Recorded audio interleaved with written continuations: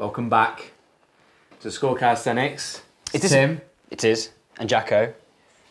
Is this a playground session or a Q&A? Both. Yes. It's always playground. Right, should we get into it? Well, yeah, I think, do you want, is there any reflections that we need to have on recent times? We've been a while since we've formed. The last Q&A that went out, I listened back to it, and you sounded rough as guts. Yes, it was that one where it ill. Snowed, you were proper sick. Yeah. And you're like, fever. you were in bed. struggling. I went after that. That was a Thursday. Friday, I was then actually off work. Yes. In bed, 2 coats on. Joey special, 2 coats, and shivering under the duvet, and then would wake up hot. Yeah, my voice wasn't great. Yeah. But since then, we've had some amazing guests gift us with their knowledge and presence on the playground sessions. As we record this live now, some of those aren't yet out, but when this goes out, they will be out, if that makes sense. There is some knowledge to be had. Yes, why the excitement. Yeah. Right, but today we are talking about muscle-ups and helping you solve your muscle-up problems. So there's quite a few things going on in the muscle-up. We get a lot of questions about them. Yeah, sit tight, because... yeah, pin your ears back. This could go on. I've got a coffee. We're going to try and keep this to the 20-minute mark. No promises. So the first sort of specific question coming in from Candice, who's actually Candice, hello Candice if you're watching, has been to one of our workshops in London. It was great to see her progression just during the workshop, as well as like going on from there. Start with any compliments? Did she kick us off with it in the way that we've become accustomed? Not really, by the looks of it. No, she didn't. You've done well, Candice. Because she came to the workshop, that obviously was a compliment in itself. Maybe that's somehow worked into the algorithm. Which has meant that it's ended up in the it's been chewed out by I'll put it. Hi Tim, I think you're amazing and the best coach I've ever seen. And I love everything you do. And I also watched the Instagram video about muscle-ups. And I'll slightly paraphrase that her problem that she's realised is that her shoulder posture is compromising her pull-up position, and the pull-up being that sort of first phase of the muscle-up, whether it's on the ring or the bar, it's the first phase, we've got to do that pull first. How can she work on improving that, or can she, it was more actually, it was a redefining an impossible question, I would say. She was asking, is it possible to get those pull-up mechanics back if she's had poor posture for such a long period of time? She's talking about sitting at a desk, which is, you know, a lot of that sort of stuff all of us do. Not all of us, but most of us do. So can she get some help with the start of her muscle-up being phase 1, the pull-up, and how can we go about improving that posture? Or even, it'd be a good one, because if other people might be going, now listening and going, oh, I don't know, is my shoulder, how can someone identify, is shoulder posture an issue for them? Yep. And then what can we do about it and how that affects the pull? Okay. I think that's a great question. I've just laid that on you there, haven't I? Shall I? Yeah, go for it. I'm just going to drink coffee. Yeah, sit back and enjoy this. I'm going to make some notes. Candice, you can take heart and some comfort that you are probably within 95% situation with the rest of the population. I don't phrase that very well. You are probably in the same situation as 95% of the population. Having worked as a strength and conditioning coach for 10 years, there are very few people that I see that don't have some form of shoulder dysfunction, shoulder postural problems. Dysfunction is a hard word, but from me, when we look at movement quality, it might be that there's some issues going on, and we might call that a movement compensation, movement dysfunction, but essentially posture is what it often comes down to. Everyone's different though as well, right? Like structurally, like in terms of our skeleton, like not everyone has to look the actual same in terms of what's perfect posture for that person. We like to take an anatomy textbook and we see symmetrical bone structure. The reality is, if you peel back the skin of 10 different people, the scap will be slightly different shapes, the size of the fossa on the scapula where the humeral head sits, that will be slightly different, bone lengths are different. So yeah, everyone's got some individual variations in what they're just built like. And everyone's beautiful on the inside, that's what I like to say. I've got this thing actually, beautiful on the inside, but I am fairly squeamish on, you know, there's like surgical programs where someone's like scalpeling somebody. I've watched my own, when I had my shoulder operation done, this is, I'm coming to your point, kind of, bear with me. When I had my shoulder operation done, I had a camera put in and they gave me a regional block so I could watch it, what was happening on TV. And if it's happening to me, I'm all right with it. But if I watch somebody, like, you know, like there's plastic, especially plastic surgery stuff where they're sucking fat out of people's tummies, that properly, I have to turn it off. I'm a bit soft with stuff like that. I can't handle horror movies either. I had a problem with my my rear end one time. Yes. I had to watch. Sit back. This is going to be. I had to lie what happened, Dave? So I had to lie on my side, and someone put a camera in me. On me. To see what was going on in my intestines, and I was able to enjoy the view on the TV screen. I thought you were going to say something else there. But as you didn't, you told me this story. He didn't give you much warning, did he? When the camera was... Oh no, it was just a week of my life where 3 different people inserted their finger. But as you Don't know told why me, I openly say about this. he didn't give you a countdown, did he? He was can't like, remember. I thought you told me you were lying there, and all of a sudden you're like, hang on a minute. What's It's like someone's tickling your belly. It's Morning really sailor. weird. Anyway, good news is it was all fine. But we're all beautiful on the inside, even your intestine, I would Well, I've imagine. seen me on this. It didn't look great. Right, so you contradict your own point. Back to muscle-ups. Crikey, we've just lost half the Are we audience. keeping there, that weren't we? in? Yeah, that was brilliant. So we all like to think we move in a perfect way, and posture is all perfect. Reality is that it's not. Right. So you've got to understand what your basic kind of like structure is. However, that doesn't give us an excuse to get away with poor posture because we can optimize it. A lot of what you touched on is something that people struggle with today, sitting at desks, driving, watching too much Netflix, playing too much Xbox, whatever. All of those things tend to bring us into these kind of slouch positions. Shoulders internally rotate, that moves the scapulars around the rib cage, shortens the muscles on the anterior or the front of the chest and shoulders, and it lengthens the ones at the back. That's really important from a mechanics and force production side, which is going to be critical to your muscle up. But that's the first part of understanding sort of where is my sitting shoulder posture, it links in with thoracic spine. You're probably sat there now going, crikey, that sounds like a lot. Yeah. But to undo it is massively possible, and you can make definite improvements. And one of the tests that we use just to give yourself a bit of a gauge of where you are is if you were to go and stand up against the wall, feet flat against it, and then just bring your hands in front of you and then just lift your thumbs up to see if you can touch the wall with your arms straight. Whether your arms stay straight and how far you get to the wall, whilst making sure that your ribcage doesn't pop up and lift up away from the pelvis, that's going to give you a rough indication of what the shoulder length is like, the shoulder mobility is like, and where your potential restrictions are. And the other one is, can you sit into a deep squat with your hands overhead? We call it an overhead squat position, unloaded with no bars. But if you look at yourself side on in the mirror and you're in that squat position, you try and keep your hands up, do you find that the arms are sort of falling forward and they're not in a nice straight line with the torso? That's going to give you a bit of an idea about whether you've actually got some decent range of movement.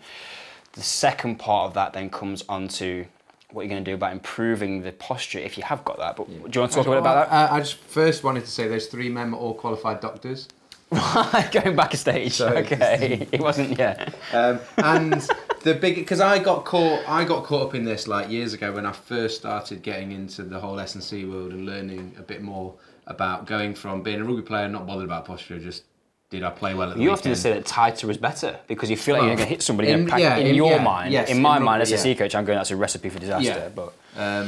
But then coming out of that and going into something where it was actually what your shoulder, like Candice has noticed, like your posture or shoulder flexibility and ability, what we call it, is restricting your ability to do this new cool calisthenics thing you want to do, like a flag or handstand, muscle up, whatever it is.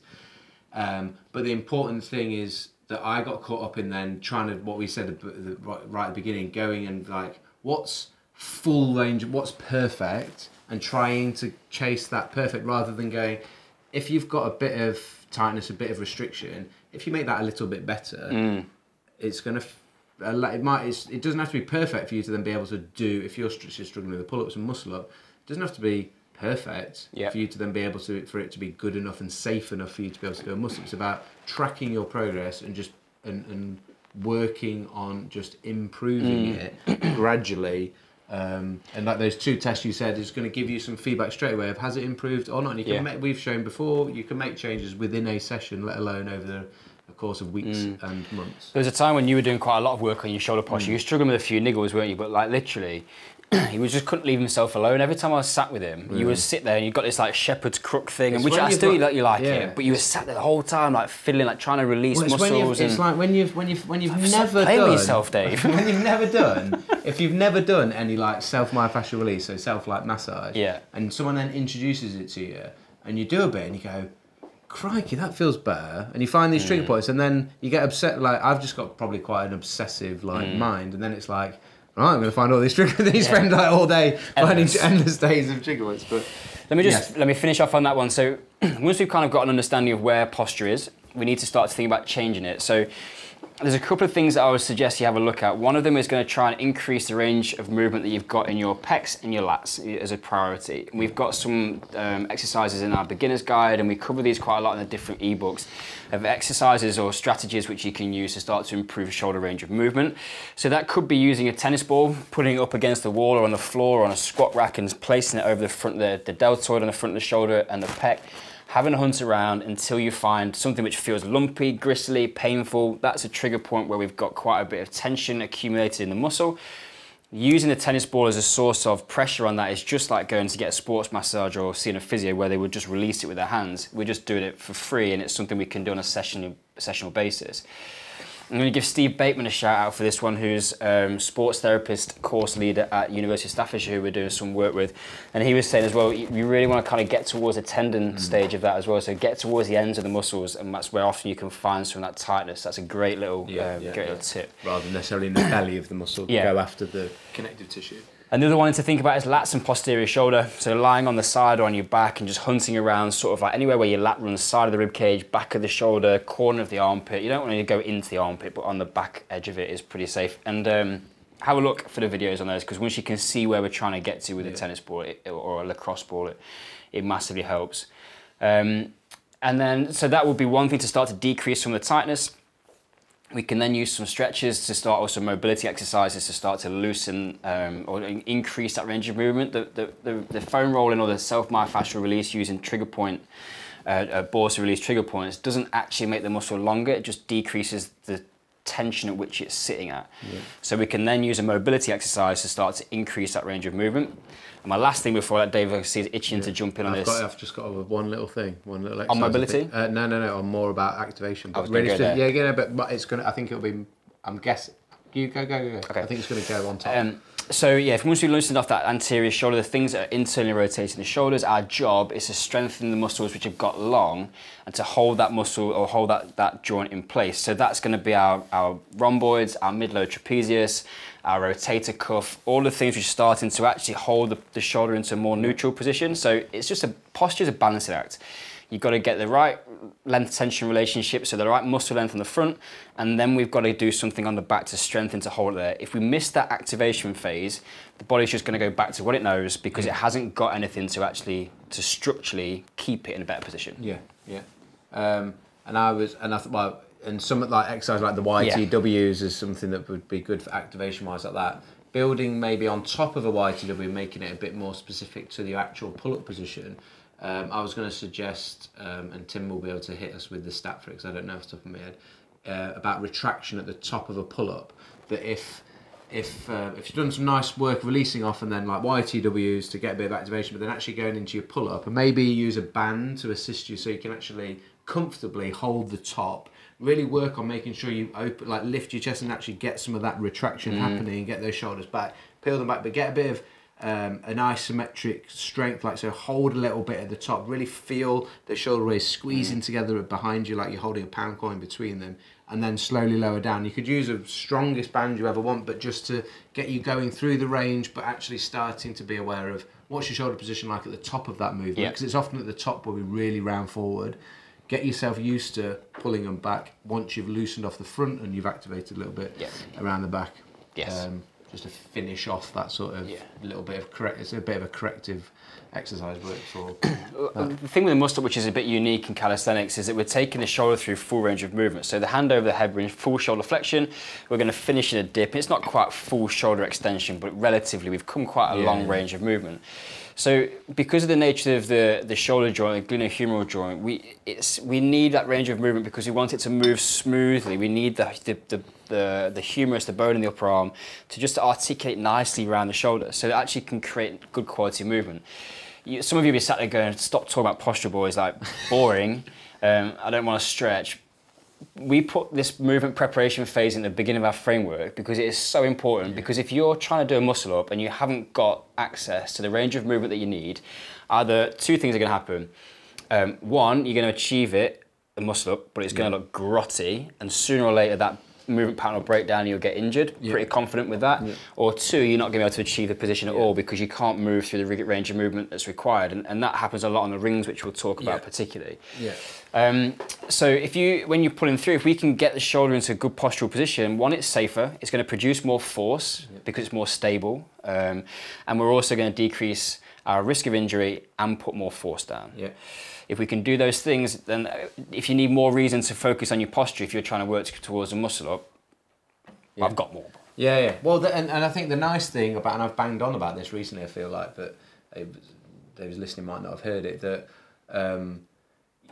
people, like you say, people sometimes being a bit bored of. I remember when I was playing rugby, like the physio, like I couldn't touch my toes, my hamstrings were that tight, and I pulled my hamstrings between the both of them probably 10 times, and it's like, but I didn't make that connection in my head. You're like, well, probably a bit tight. Like, do some stretching, do some flexibility, do some mobility work. More hamstring curls. Like, boring. Like, we didn't want to do it, but if you're in that position, if you switch your mind around going like, it's going to help me unlock, or it's going to help me be able to do this cool thing I want to do, whether you think it's cool, but do you know what I mean, like you're trying to do a muscle up and it's that's restricting you, then it gives you that motivation to stay actually consistent with, because that's the thing with mobility work and improving range, you need to be consistent with it. It's not about doing it once. So it really does help you stay focused and motivated to actually adhere to doing some consistently.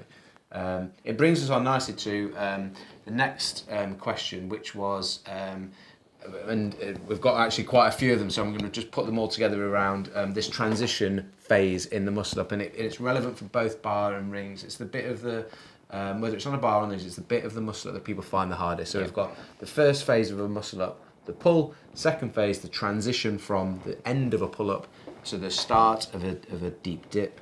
And that's the bit that people find the hardest. And some people ask a variety of questions asking about why is it that part so difficult. And I wanted to sort of kick off that with the whole mobility, that range, because it goes on nicely really well. from what you just said, getting into that deep dip position.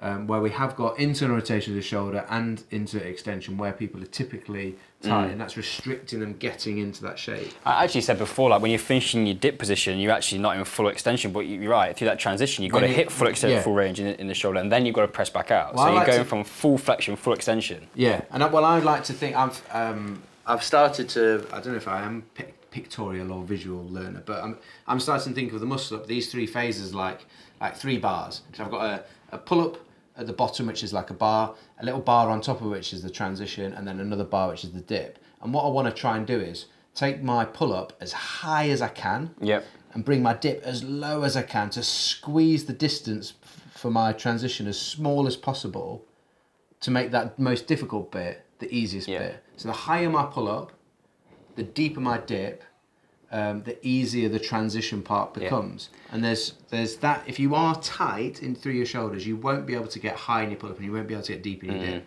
But it's also strength. If you're not strong enough getting high, not strong enough getting deep into a dip, those two things need to go together. But it is definitely, my theory around it is make the most difficult bit as easy as possible. I mean, the irony of that is that if you can increase the pulling power, so you get higher above the bar, you don't need to dip as low. Exactly. But that actually becomes quite important. If you want to put multiple reps of muscle up together, having that deep dip position in the locker is great, because you're gonna, as you get tired, you're gonna progressively pull less high.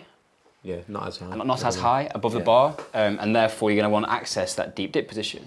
And that's relevant in both the bar and the ring variation. And that's the point where people don't get, if people pick up niggles and issues around their shoulder doing muscle ups, it's not the top of their pull. It's as they go into that dip, as they go forward. If they haven't got room, the head of the humerus shoots forward in that, and that's when we start to get some issues. So if you go back to what we were talking about before, like if you're sat, because we've been a lot of desk work and computer work on it, we've got this rounded shoulder position.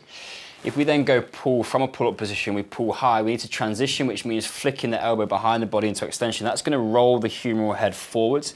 If you're super tight in the front of the shoulder and you haven't got much strength to stabilize the shoulder in the back, just what we're talking about, that humeral head just allowed to move around where it wants. It just rams itself into the front of the socket. So now it's actually not in a great position at all.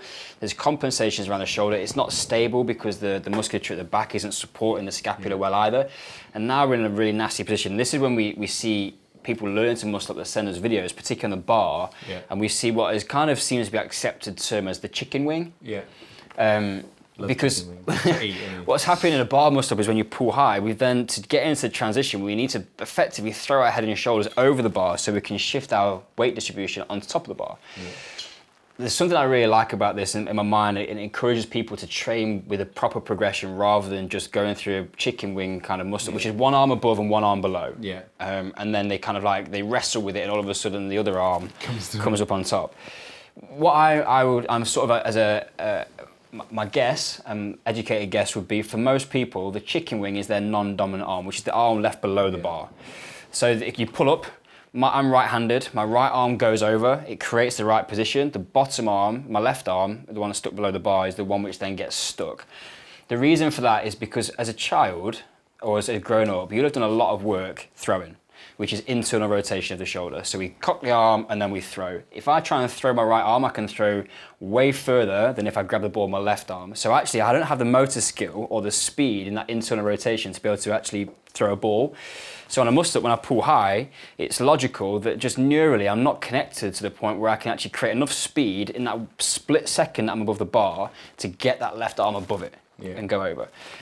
So if you're going to just try without a band, for example, as a useful progression to try and nail that muscle up, and you're finding that you're getting one arm up and one down, you've got a really easy job to do is leave the ego behind, get a resistance band on, and train with enough support from the band or assistance so that actually means you can fire both arms at the same time. The body loves symmetry. Where as soon as we've got asymmetry in a position, in a shoulder, in a posture, in a movement, that is not controlled, like a muscle up, is happening at speed when with force, you're asking for issues. The body is like, this asymmetry does not go well. So for your own shoulder health, because I remember I learned badly, didn't we? Remember, I was like, come out of it, and the tension in that position, bicep is just going nuts, and you come out of it like, well, I did a muscle up. But yeah, we call it chicken wing because it literally feels like you're going to snap it off like you would pull a chicken wing off a leg. So, yeah, I don't know where my end point of that is, but train with progression and understand that your job is to get above the bar quickly, but you've got to move with quality. Otherwise, it's not beautiful strength. A muscle up with one arm below and one above is not beautiful. And that, it's almost seamless because the final question was around, we put a YouTube video out, the reason why you can't muscle up, and it was all about, particularly for the bar, about speed. And that's what the final question is from John, who says, he's asking about speed training, and actually that opened up his eyes to go, well, I don't actually. No one trains speed. Yeah, and why is it important? How does he actually go about doing it effectively? Like what's fast enough? It's like you said before. A lot of people go, "Oh, I can do 15 pull-ups, but I can't do a muscle up." But the pull-up is slow. And you go, okay, you're strong enough, but you haven't created enough velocity to get high enough above the bar to give yourself the biomechanical advantage to be able to actually shift body position. I've got a great example. I had, I'm going to forget his name. Came to a class in Nottingham on 2 weeks ago, and he was really close to the bar muscle up. Does a lot of climbing. He's a climber, so he's like good at pull-ups. And I asked him what he did in his training. He was like, he does 15 kilo pull-ups, but really slow. He's doing really controlled. He says really controlled. 5 seconds up, 5 seconds down. Flipping out. That's massive hard. lats. But I was like, that's flipping hard. 5 seconds up, 5 seconds down with 15 kilo. I was like, that's flipping good. Because you want to do a pull-up, you need to start doing it fast. Muscle up. You want to start doing it fast. It was like, what do you mean? Like this idea of, and I had a question. There was a question when I did Instagram Live this week where it was like, oh, should I train fast? Then I was like, well, depends what you want. Like if you want to do a fast movement, you need to train fast. But if you want to be super slow and controlled for a movement, you need to train slow. If you want to hold a static position like a lever or a human flag, you need to practice staying still. So he did. I said to him, do some fast pulls, like do some weighted ones, but try and move it fast. And then do some fast pulls with a band, and I thought he might do it the following week, but I don't want pressure on him. So do that for 2 weeks. I bet you'll get your first muscle up. And then he came back a week later because I did it. In 1 week. Like so, it was wasn't training the stimulus that he needed. What he was lacking. He was lacking speed. Train speed. There's a really interesting bit about that is if you've never really trained that and then you start moving quickly, you expose yourself to a neurostimulus like that, like speed or skill, the body just goes, oh, sweet. Like, we'll adapt straight away. I thought you wanted me to move slow. Yeah. If you're a 100-meter sprinter or something where you've done a lot of speed training, trying to eke out another 10th is flipping hard. But if you've never trained speed, you're going to make massive improvements in a very short period of time. It's just neurally teaching the brain to create force faster. Yeah. So there's some quick wins there, and I think it's definitely. It's that signalling, isn't it? Yeah. And you can actually, a bit like the patterning work, like when we talk about hand balancing, you can make a change really quickly because you're learning, whereas building genuine strength because of what's actually going on at a cellular level takes time. From a strength and conditioning perspective, we're working with athletes. If we're like working on what we call like a linear periodization, but we're trying to peak towards a major event, the job would be create some stabilization strength, get the posture sorted like we've talked about, add some basic capacity within that, and then we have a phase called specific strength before we move into competition prep. Specific strength would be our strength, like typically maximum strength type work, so that would fall into like doing pull-ups with heavy weighted, so you're trying to increase put down a lot of force. And then we get competition ready by just training speed, because power is going to be the one thing which in a lot of sports differentiates people in between the opposition. So you've gone through those phases, and if you've got those things in place, when you come to train speed, you're just putting icing on the cake. You've got all the things that you need. You've just got to train those now to move quickly. So it makes sense that it's a real simple progression. I think you're going to give like a absolute beauty on here, because I didn't know you were going to say that, but let's then go, give that periodized model. Yeah. Like, muscle up. Yeah. Someone starting. So that like activation work, the stabilization work, the strength, and then the final, like, because actually that works beautiful for a muscle up. Yeah. And go, and how much? So how many weeks might we typically stay in each one, and what might that look like really loosely? Okay, so Dave's added on there really loosely, because my next point was people have written whole books about periodization. So in a nutshell, it's like, is it good? Is it like for 4 weeks, or is it 1 week, or is it like so between 1 and 10? To reinforce what we've talked about today, posture work, movement preparation, mobility work, release work, improving your shoulders capacity to move through range of movement, that's consistent. That happens from day one to muscle up graduation. The first stage of that would be some stabilization work, so it's just starting to get the shoulder moving well, activated, and I'll throw some basic strength in there. What you like at bodyweight rows, start getting some decent pull-up strength within you, so can you start to build those numbers up a little bit? Let's simplify it and just go, that's a general preparation phase. Get your pull-ups nailed, get some horizontal rows nailed down, because they're going to be good for your shoulder posture rather than just pulling vertically all the time. Don't worry too much about the specific attributes for muscle up. You need to be able to pull up, you need to be able to dip, and I will just do something which is going to keep the posture looking tidy. 8 to 12 reps, 3 to 4 sets. And that might be for, for 4 weeks. Depending on where you're starting. And that's like all relative. So it could be 4 weeks. You might spend, if you can't do a single pull-up or a dip, you're going to spend 3 months in that preparation phase, and that's where it becomes individualized, but you're gonna have a block of time. I'd then start moving towards going, right, I need to move at speed. So I've never trained heavy pull-ups before. I can do 10 pull-ups, so I'm going to put some a weighted vest on, I'm going to put a weight belt on, and I'm going to start doing work which is, I'm going to feel like I'm moving slow because I've got a heavy weight on, but I'm trying to move fast. That cue there is really important, because we're training impulse, the intention to move quickly. So you start putting a little bit of that work in. I would do the same with my dips. I would start in at that phase to start to program a little of the transition. So it might be that I'm starting to practice like a negative on the transition or an eccentric, just to start to learn that movement pattern. I would throw in a little bit of maybe some banded work as well in the movement pattern, just again to start to teach that assistance. But your main focus would be on that, building that more maximal strength. So 3 to 5 reps. Yeah. Like 3 to 6 sets, depending on what you want to work on. And for how long would that block again? It depends, but I've probably put 6 weeks together. You'd be doing pretty well, depending on where you're starting from. If you've already got some of these attributes, you can shrink these down, and you can be selective of your stages. And then the last bit is really just the magic bit. The magic bit is the bit where you're going to go, this is now movement specific. So our competition variation would be very much, in sport, would be very specific to what we're trying to do. So we've got some wheelchair races that we're prepping for competition at the moment. It very much looks as much as possible like wheelchair racing. So we want our training now to look like muscle ups. So the job then is to take that strength that you've developed and now train the body to get fast. So in your pull-ups, you want to start pulling as high above the bar as you can. So if you can get the bar to your rib cage, even better hips. You want to practice that. Don't worry about the transition, because when you start a muscle up, when you start pulling high, if you're thinking about completing the muscle up, you're already worried about the transition. The same happens in a clean. You don't finish the pull, do you? No. The same happens in a clean or a snatch. You're already starting thinking about it. That's why we break those movements down as well. So get high above the bar. Start just getting comfortable. Once you can dip, that's not the hard bit. A dip's fairly easy. And then we have a nice little bit where you can start to get some, we call it post-activation potentiation work, but you go heavy pull-up. So take that sort of like 4 rep max, 3 rep max, heavy pull-up with some extra weight on. Do a set of those, give yourself a minute, get a band on, which is going to catapult you upwards. But like Jack said, if you want to be fast, you've got to train fast.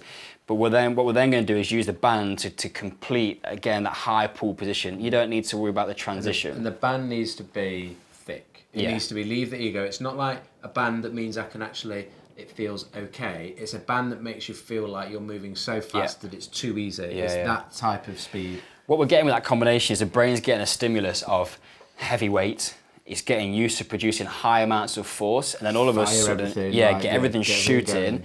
And then what we do is you change the environment and go put that same kind of force down, but now in a position where I can move explosively. It'd be the same as going heavy back squat, vertical jump. Yeah. Same kind of complex. Sort of complex and I think, well, there's a lot in there. Oh, write that down and sell that. Yeah. It's there, it's free. For those that are making notes, you've got yourself a little periodised plan. If you don't want to write that down, that is all and more in the muscle up book. But we're talking about a power movement. So we're looking for this combination between force and velocity. Yeah. And we need to be somewhere in between if we're going to be able to do both. Is that all right? That's a nutshell. Yeah, perfect. And it might be that like if that equation for power is force times velocity, and you go, you know what, Tim, I am actually the fastest guy in the world, and genuinely, like, you are the fastest puller-upper in the world. Yeah. Well, then you might need to train the strength part more. But that's very, very likely. It's likely that 99% of people, it's going to, or even more, they're missing the velocity part of that equation. So train the thing you're weak at. Yeah, through your full range of movement. My last point before we go, because we're getting signals to wrap it up, is you've got to go from dead hang. Yes. Don't pull from short range. You've got to open out into that setup position. You've got to allow yourself to go into full extension overhead and be able to create force from the bottom position. So when you finish your pull-ups, don't finish in the end. You need to go all the way down, dead hang, active hang, and then restart the movement, because that's what's going to happen when you start to rep out multiple reps. Yeah, and I would say whether you're training pull-ups, muscle-ups, flipping, even if you don't do calisthenics, you do something else, go through full range of motion. Yeah. Always, it's better. Forever. Amen. I feel like it and the Lord said, from that go through full range. Yeah, so we did, and it was good. It was good. It was very good. Right, well, there is, I hope you've enjoyed that as a whistle-stop tour of some muscle-ups and some common problems that we're seeing. Go back and have a look at what you're doing, film yourself doing them, work out where your sticking points are. Yeah. Take your time, leave your ego at the door, train effectively and progressively. If that hasn't answered your muscle-up problems or your muscle-up questions, then send them into us, comment below with those.